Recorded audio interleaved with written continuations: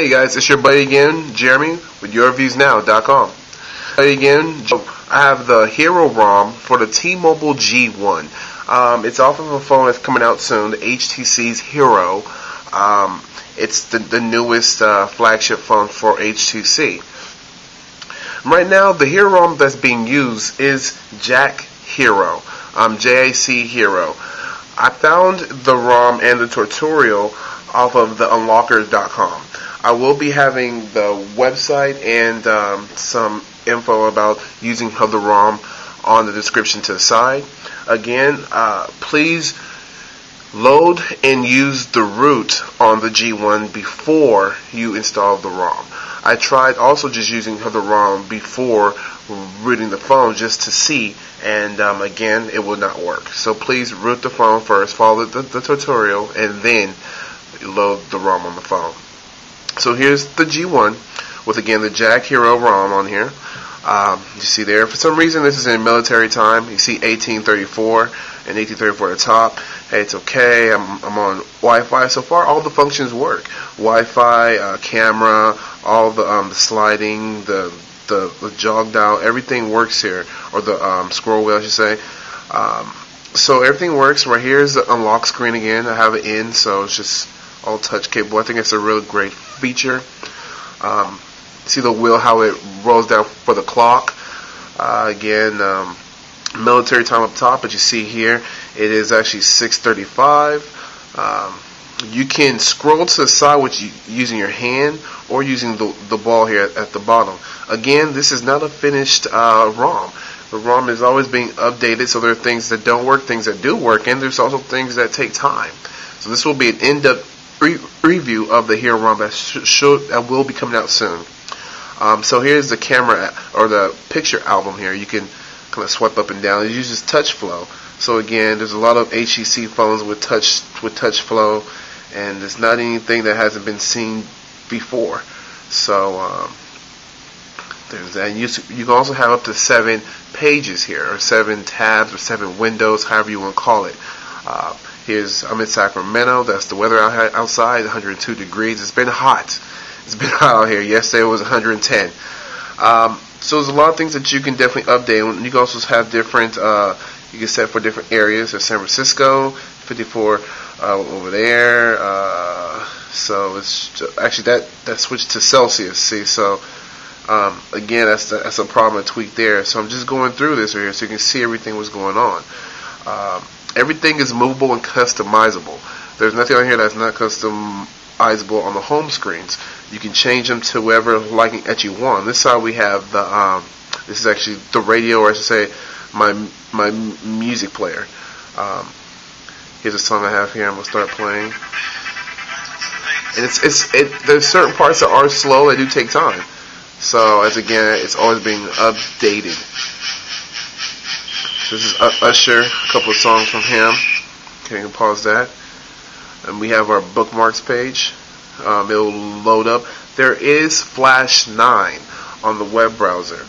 I wanted to be able to show this. I was online last night trying to figure out where I could show something real good on this, and actually there isn't anything.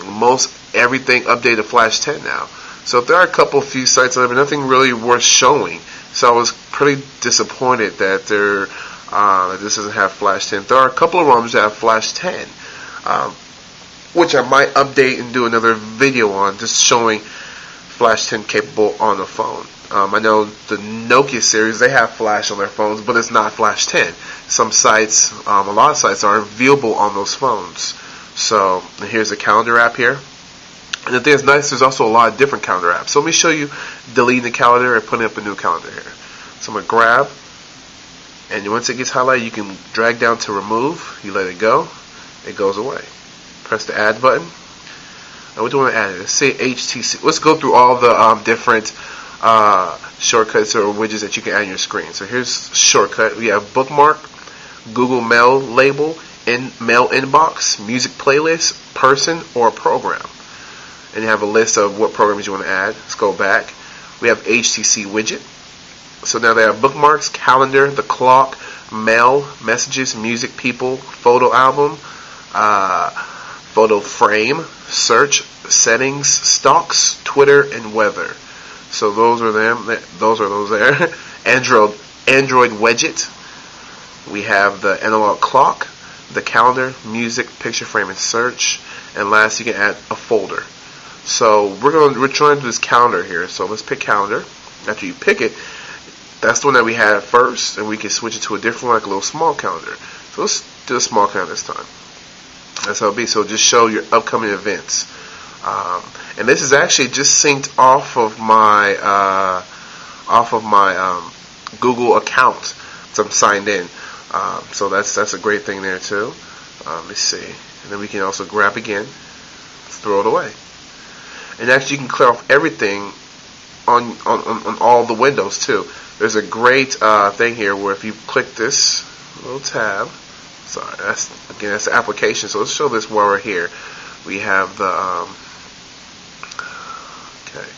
we have photo albums. We have our browser, calculator, calendar, camcorder, camera, clock, the dialer, Google Mail, Google Maps, Google Talk, Mail, Market again, messages, music, PDF viewer, Peep, which is Twitter, people, Quick Office, settings, stocks, super user permission, haven't used that yet, Swapper, Teeter, terminal emulator, which you will need to get the market working once you load the ROM, voice recorder, weather, wireless tether, which is a great feature, and the YouTube app.